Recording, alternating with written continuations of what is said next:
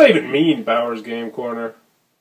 Ahoy there, YouTube! I'm back again today for another game review. Today I'm very excited to be checking out Mob Town from 5th Street Games. This is for 2 to 4 players, ages 8 and up. It'll take about 30 to 45 minutes to play. And in Mob Town, you will be, you'll be controlling different areas using various different animals to take over pool halls and theaters and factories and all sorts of various different things. The game currently is on Kickstarter right now. Very first day. It's doing very well, partially because it's free international shipping, which always boggles my mind how they get that done. But anyway, let's open it up and see how Mob Town plays.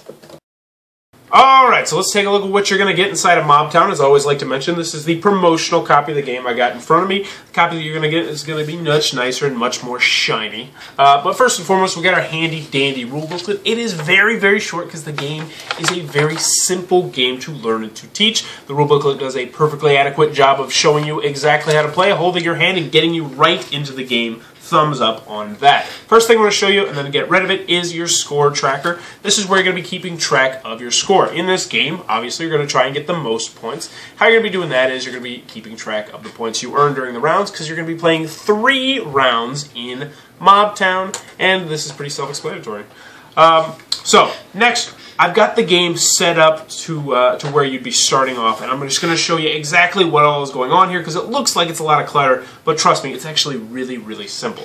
First thing I want to point out are these cards right here. These are your agenda cards. Each person is going to have their own color, and they are going to choose 2 agendas at the beginning of the game once the whole city is set up. So these might be to have the longest connection, or the most factories, or the most theater, or most theater points, most majority, or have the majority of the city, so on and so forth. You're going to select 2 of these things. Now, don't worry if you select 2 and then you think, oh crap, I'm not going to be able to get them. You can switch out the agendas, which I kind of like. You know, it's not too punishing in that aspect. So those are your agendas, and as you can tell, you're also going to get chips based on what color you are. These are what you're going to do to control the city. So essentially, well, let's just go into the city. The city is going to be laid out in front of you. Now, I laid this one out, but it's really unique how it works. So essentially, we'll just set it out real quick, is that what you're going to do is you're going to take the top 12 cards of the gray deck, and this is going to be the city. You're going to flip it over, and then, so this one has a downward arrow. So you're going to put that there, and then the next card is going to go downward. And then the next card is going to go where that arrow is pointed, and so on and so forth. So every single time, the board is going to be drastically different based on how the cards play out, which is really cool, and I really do like that. But let's go over a sample card so you can see how it works. So this is a theater. It is worth 4 victory points at the end if you can successfully capture it. And also, it's going to cost you 4 to do this. Now, 4 for what, you say? Well, you're going to need 4 foxes or 4 weasels, or 2 weasels, 2 foxes, any combination of 4 of the foxes and weasels in order to successfully capture this part of the city. And if you do, you put your little marker on it. So that's pretty simple. Now, let's say somebody else says, oh, I want that. Well, they can take it back from you, but they're going to have to pay an additional 1. So essentially, if the green guy wanted to take over, he'd have to pay the 4 plus the 1, he'd have to pay 5. Then boom, he could capture it. Then 6, so on and so forth.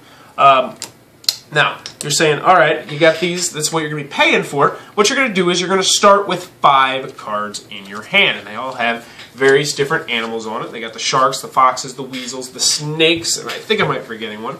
But you're going to be using these to purchase things. In addition, you're going to have all these cards over here that you can pick up, a la kind of like a ticket to ride. Now let's go over real quick the actions you can take on your turn, and they are all on these handy-dandy cheat sheets, which is really, really nice. I love when companies do this. It really speeds along the game. You can draw 2 cards from the top of this deck. You can trade in one of your cards to take one of any type. So essentially, if you traded in, say, this one snake, you could pick up both these foxes, which would be pretty helpful if you needed foxes. You can cash in, you can discard your cash, which is kind of like a wild card, and it lets you use it as a wild card. You can take any 3 from the lineup, which is what these ones are called, or you can take over a city, which I showed you earlier, which is doing that. The next thing you can do is called an open lot. Now you might notice this thing over here. This is technically not part of the city right now. These 3 things, the theater, the gambling hall, and the factory. How this works is you're going to have 3 briefcases throughout the game. Now, these are very important briefcases. You only get 3 during all 3 rounds, so you want to spend them wisely. How this works is, if there's a card over here that you really want, so say, I want this, really want this theater, what I will do on my turn is, I can use this briefcase, spend it, and I can put the theater anywhere out on the board I would like. Now, normally how this works is, if I were here, I would pay 3 to go here. But, if I wanted to go down here, so let's pretend I have connection here and here. If I wanted to go here, I could pay 4. But if I want to go here, I would have to pay 3. Now you're saying, Forrest, what? That says a 2. No. If it's 1 space away, and that's not your space, you have to pay 1 additional. If it's 2 spaces away, you have to pay 2 additional. So essentially, what this lets you do is just open up a new part of the city. So let's just say I'm all down here, and I want to get up here. I can open up this lot right here and pay only 3. So as soon as you get that out there, you can immediately pay for it, and it is yours.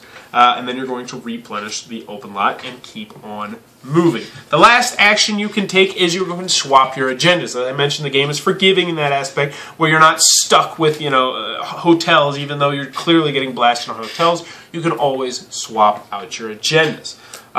So, the last thing I want to mention is, how does the round end? The round ends when you come to this card right here, which is called the Law. Now, when you first start out the game, each player is going to get 5 cards, which are part of the lineup cards, and then you're going to take the Law card and put it in the bottom 10 cards on the deck. Once you get to that card, the round is over. You tally up your points by seeing who got their agendas and how many points you collected on all your various different things. You move your points on the score tracker. You rinse, wash, and repeat for 2 more rounds, and at the end of 3 rounds, whoever has the most points is the winner of Mob Town.